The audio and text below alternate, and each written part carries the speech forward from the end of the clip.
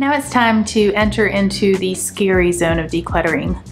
Let's talk junk closets. They're my old sneakers, they're worn out, but I was holding on to them to do yard work. I'm moving into a condo.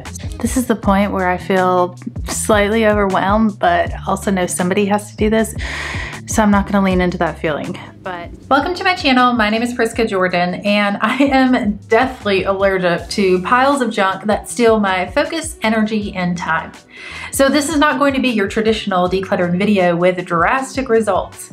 I cannot give you that cathartic experience of watching someone empty half of their home, because decluttering is a regular part of my process throughout the year. But I can confidently share these 35 things I've decluttered from my home that I have no regrets about. And in fact, I'm currently decluttering ahead of a big move, so I can show you what it looks like in my home. Today we'll work through the bathroom, linen closet, living room, kitchen, wardrobe, and some miscellaneous items that need a good strong purge too. Let's get started.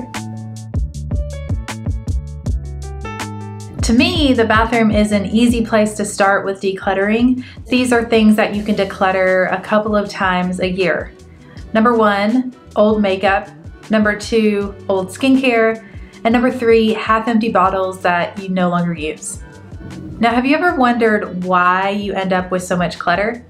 I have a hypothesis, maybe mull it over. It's called the sunk cost fallacy, and the Oxford Dictionary defines it as the phenomenon whereby a person is reluctant to abandon a strategy or course of action because they have invested heavily in it, even when it is clear that abandonment would be more beneficial.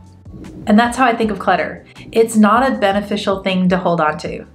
And I'm a very visual person, so what I think of is like the fruit basket on my kitchen counter. I typically have bananas in there, and sometimes they go bad. And I'm not talking about that would make a good banana bread bad, I'm talking about they're rotten.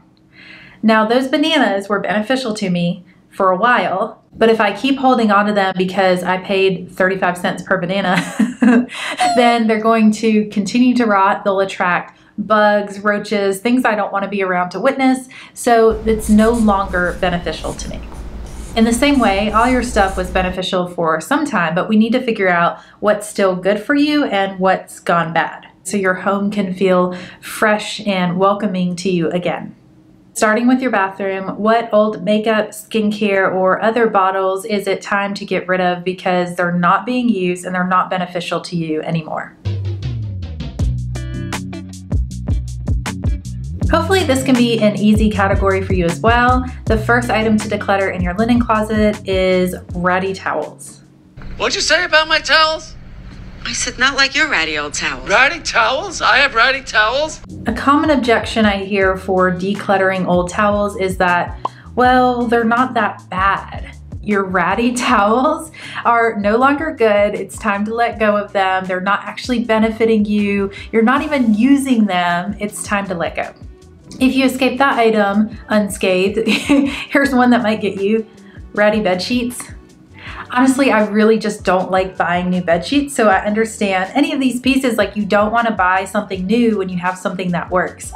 But is it really working is the question. If at the end of the day you crawl into bed and you feel those sheets and they just make you cringe a little, it might be time to get rid of them. Another linen to get rid of is mismatched items.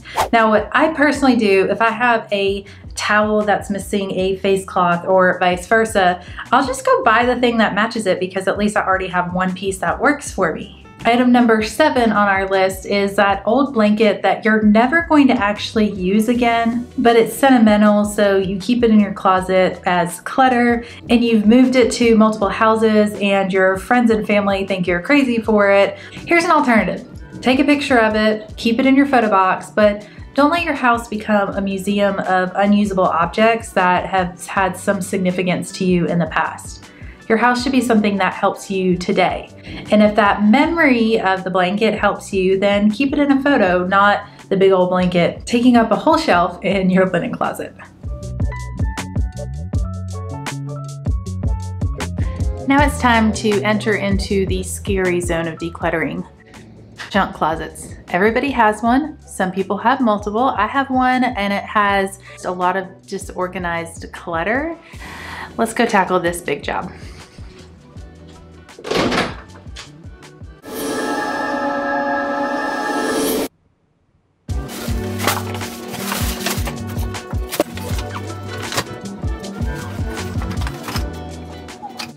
This is the point where I feel slightly overwhelmed, but also know somebody has to do this and it needs to get done. So I'm not gonna lean into that feeling. In the living room, we're mostly talking about decorative things, and a common objection to decluttering decor is, but it was nice when I bought it. And that's true, but also, is it still nice? Let's go through this list and see if there are any items in your living room that are clutter. So the first one is outdated decor. Now, when I use the word outdated, I think sometimes people have this idea that you have to keep up with the trends. So everybody painted their house gray 5 years ago, and it was like the farmhouse chic thing 10 years ago, and so now it's outdated. Listen, if you resonate with farmhouse chic, then you keep that for as long as you resonate with it. I'm more of like a glam kind of person, very colorful, and also I've never lived on a farm, so that's never been my style. And my style might be outdated to someone else, but to me it's up to date because it's my current style. Quit buying decor pieces that do not match your current style. You can start making this transition by undecorating or decluttering those pieces that you don't like anymore. And here's another thing to look at when you're in the living room. Your unused candles. Now I want you to check. If there is dust on top of the wax of your candle, that means it's not getting used. Now I just made a video about using your nice clothes instead of saving them for someday, one day when you have an event to go to. And I feel the same way about candles and pieces that you buy to make yourself feel special at home, but then you never use them, so you never feel special at home. Either use it because it'll make you feel special or declutter it because you don't actually really like it. Now, I personally am kind of sensitive to those fake candle smells, so I don't even own, I think I maybe own one candle now that I can tolerate, but I mostly just use my oil diffuser, which is also something that seems to be quite outdated. Everybody was on the essential oil trend several years ago. I'm still on it. I love it. It doesn't mess with my sinuses, my allergies, nothing. I just have my diffuser and I use it almost every day. Another couple of living room items to declutter are ratty blankets and worn out throw pillows. And let's be honest, most of the time you do not need to actually replace these items because you have plenty to spare. But if you have like your favorite pillow that is just looking really tattered and anytime someone comes over, they don't even want to touch it, it might be time to thank it and part ways with it.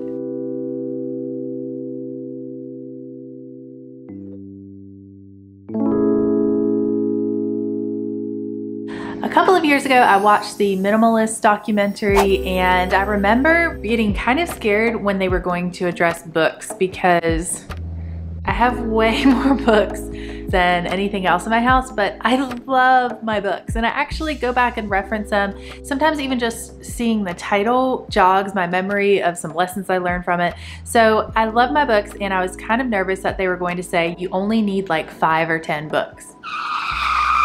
But what they actually said was that it's more of, are you using your stuff or is it using you, in the sense of, is it actually helping your life or is it just cluttering your home and your head? So in this case, I would definitely say books are my indulgence of things that I keep too many of, but I never want to keep books that I just didn't like. So if I didn't finish it because I didn't like the book, it can go. So let's go through my bookcase and see if there's anything that I just really don't need anymore.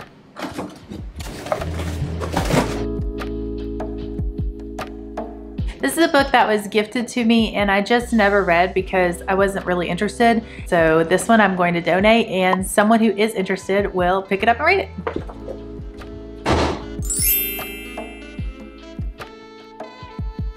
Oh man, I just found a book that I never read, but I kind of forgot about. It was gifted to me, and during the time I had like 3 books open, so I didn't start reading it, but I do want to read this one.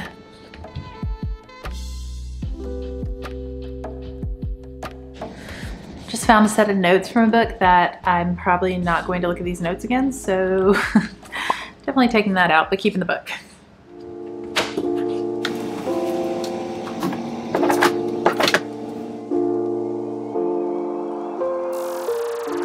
You know, the kitchen tends to get cluttered because we just have so much storage.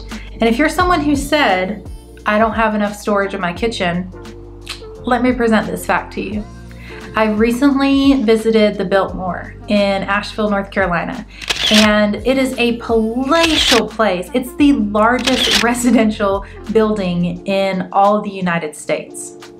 And even in that home, which has, I believe, 100 bedrooms, I don't know, fact checkers can get me because that's definitely not precise, but the kitchen has less storage than my apartment kitchen. See, if you're comparing your kitchen storage to anywhere else in the United States where we're used to having such huge houses, especially the new ones, then it might seem like you need more storage, but it might be that you just have too much clutter in your already well-supplied storage area. And a lot of it is going unused, so let's filter through the kitchen list next. Here's an easy one, your spice cabinet. Leave a comment down below, how long has it been since you've refreshed your spice cabinet?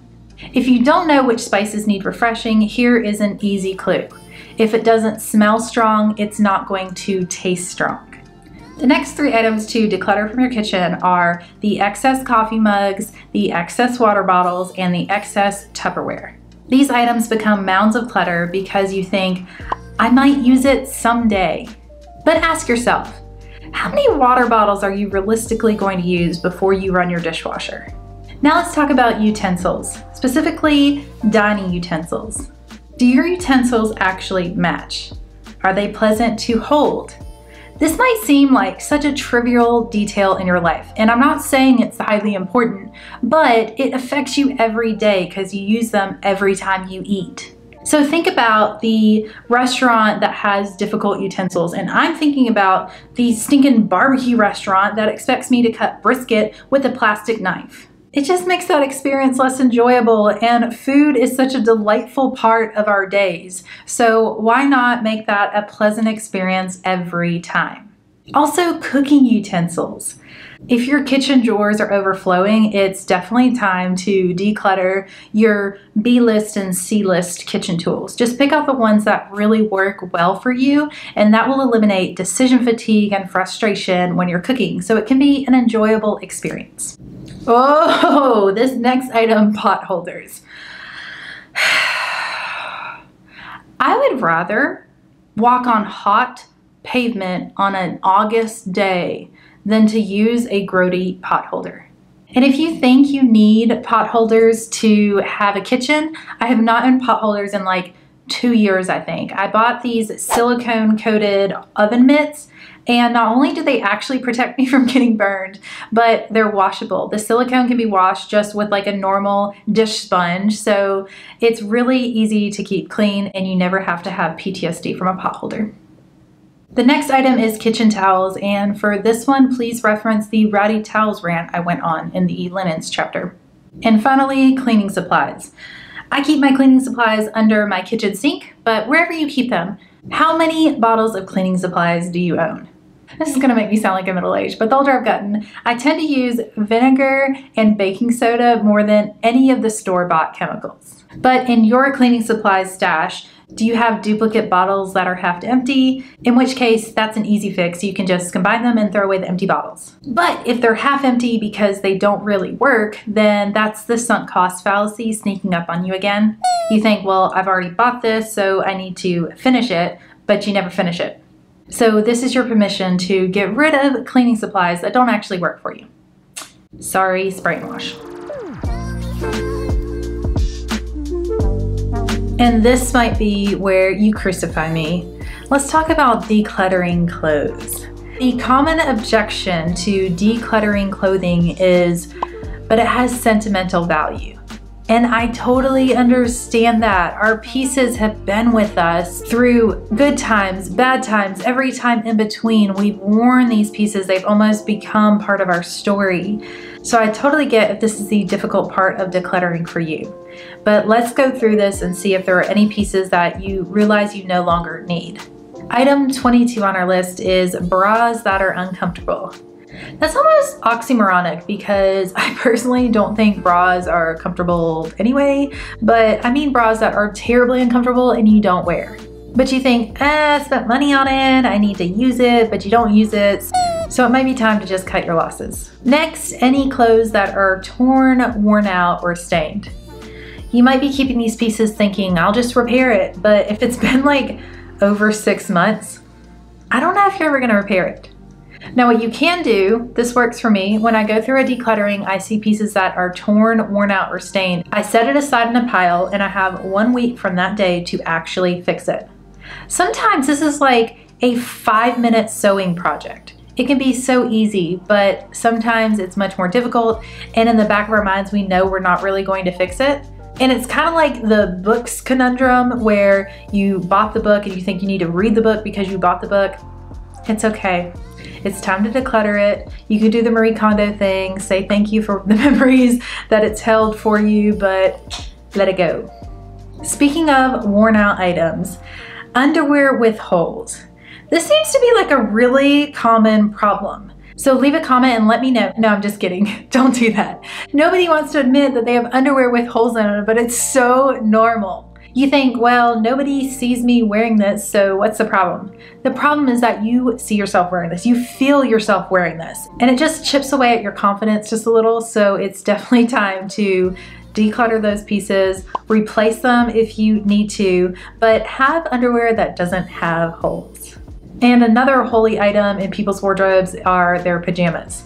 It's the same thing. Well, nobody sees me wearing them, but think about how often you're wearing pajamas.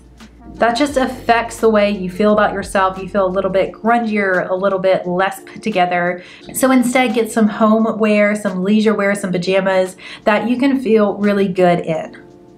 The next item is any shoes that are ratty. Is that going to be the last time I use the word ratty in this video? I'm not really sure. But shoes can present so much about you. So if you look at your shoe collection and you're seeing a lot of scuffs and tears and stains, it's time to either fix them or declutter them. Moving on to jewelry. Do you have jewelry or accessories that are outdated? And again, not meaning it's not trendy this year, meaning it's outdated to your style. It doesn't make sense. It's something that maybe you have a pair of earrings from prom and it has good memories, but you haven't worn them since you were 18. Look at your jewelry collection. How many pieces are you actually not wearing? And so every time you decide what jewelry to wear, you're having that decision fatigue of looking around at all those pieces. Make your life easier by decluttering the pieces that you don't actually use. And the last item in your wardrobe to declutter are any clothes that don't honor your current style, your current lifestyle, like if you're working from home, or your current body. Let that sink in. Do your clothes honor your current style, lifestyle, and body? The truth is, your life is beautiful and you are beautiful, but if it's cluttered under a whole bunch of things that don't make sense for you anymore, then it's going to be very difficult for you to find your style and feel confident in every room you enter. And for almost anyone I meet, it's not because they have too few clothes, it's because they have too many that are confusing their style. Now, I recently made a video that was a full decluttering process just focusing on clothes. So if you need additional therapy for this, like I have in the past, then watch that video at the end of this video. The last faulty reasoning why we keep clutter around is that it's organized. But the truth is that organized clutter is still clutter. And it doesn't deserve to be in your life. So these are the last few items that you might want to consider getting rid of. Number 29, the items that you upgraded but never got rid of because there's technically nothing wrong with the old ones. Except for that you don't use it. So look through your house and see what pieces you don't use because you have a better option that you have been using. Number 30 is paperwork. This is a sticky category because you might actually need that paperwork somehow, but you definitely don't need the receipt for the $10 item you bought at Walmart a year ago because it's not going to get you anywhere. Number 31 is old Post-it notes. At the end of each week, I go through my desk and see what papers can I get rid of so that when I come back to work on Monday, I am clear-headed, focused, and ready to rock. Numbers 32 and 33. Electric cords for things you no longer own, and charging cords you have way too many duplicates of. If there's a zombie apocalypse and you need to charge your phone and your block charger at the same time and your watch, like, you maximum need 3. You do not need 17 of those little white cords. Number 34 is the gifts that you received and didn't really like when you received them anyway and haven't put it to use. Now, I would love to know, leave a comment, what is a gift that you've received and held onto even though you didn't like, just in case the person asked you about it later on? Let me know down in the comments. For me, it's always been like coffee mugs and candles, and you already know how I feel about both of those pieces, so they have been decluttered for my home. Now, the last thing to declutter to have a more organized home is your mindset that you're just a clutter bug, like clutter is just part of your life. I really hope that you take the time to walk through your home and declutter using the things that I've said in this video, but afterwards, I hope you take just a few more minutes to really feel it, feel in your soul what it's like to be in your home when it feels fresh, airy, light, and you feel free. Don't wait years to purge things that weigh you down. Make it a regular rhythm in your life. If you've enjoyed this video, let me know by tapping that like button. And if you want to do a deeper dive into decluttering your wardrobe so you can have better style, then watch this next. I'll see you next week with a brand new video, but until then, take care.